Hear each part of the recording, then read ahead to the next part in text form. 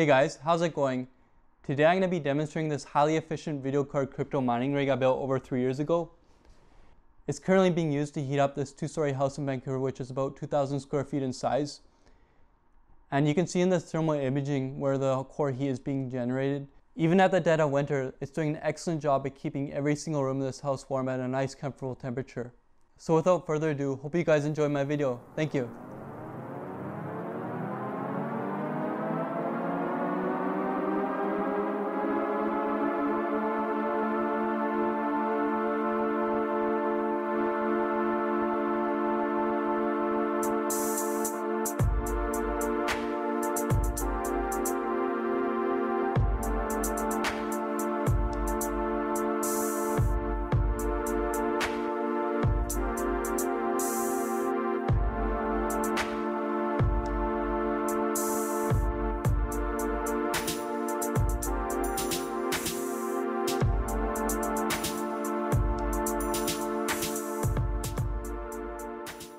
Alright, so the first card you can see on the far left is the RTX 2070 Strix edition by Asus.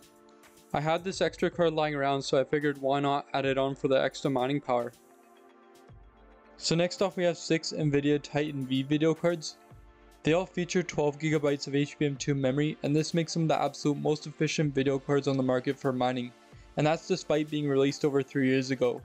Even the new RTX 3000 series video cards shown in my other video can't compete against these, and they feature the new GDDR6X memory. The power supply this rig is using is a Corsair AX1600i. It's the most efficient power supply on the market, and even with the cheap electricity rates offered by BC Hydro, having a titanium rated power supply running at upwards of 94% efficiency at 120 volts saves a ton of money in the long run. And you can see in the thermal imaging how little heat is actually produced by the power supply. That just proves how good it really is. So the program this rig uses is called Phoenix Miner, and that's producing a hash rate of about 470 mega hash per second. The cards are all overclocked conservatively using MSI Afterburner. But anyway, with the cards all bunched up and under thermal throttling at room temperature, the rig is drawing about 1100 watts from the wall, as you can see there.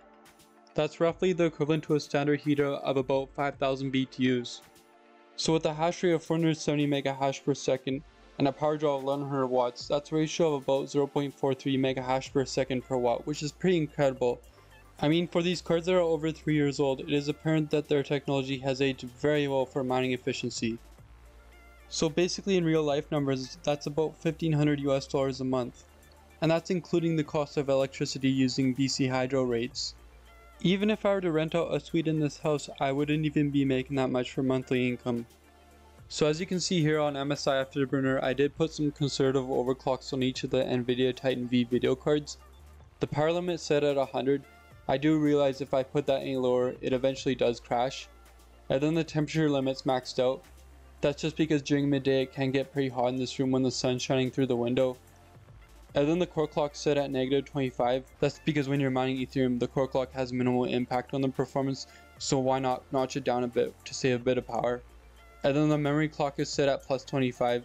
That's the highest I could put it with these Titan V video cards.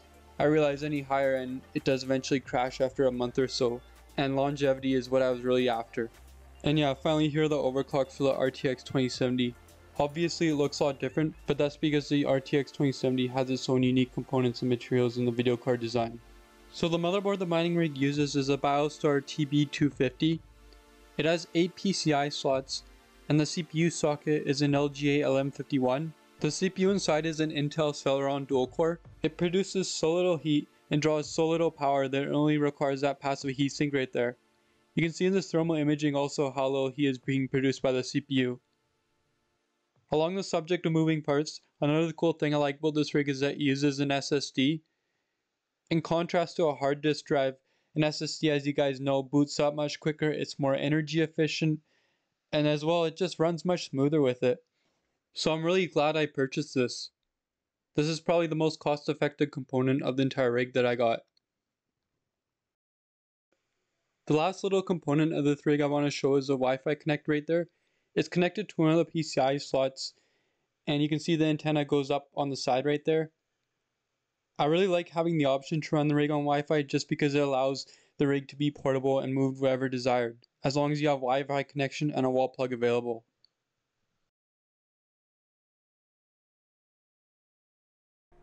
Anyway guys, I really appreciate if you made it this far in the video. I had a lot of fun building this rig and I'm really looking for the profits it brings in the years to come. I know it was a bit weird to purchase this extravagant hardware at the time, but I'm pretty confident that this is going to remain as one of the most efficient video card miners in the world. Thanks again for watching. Goodbye now.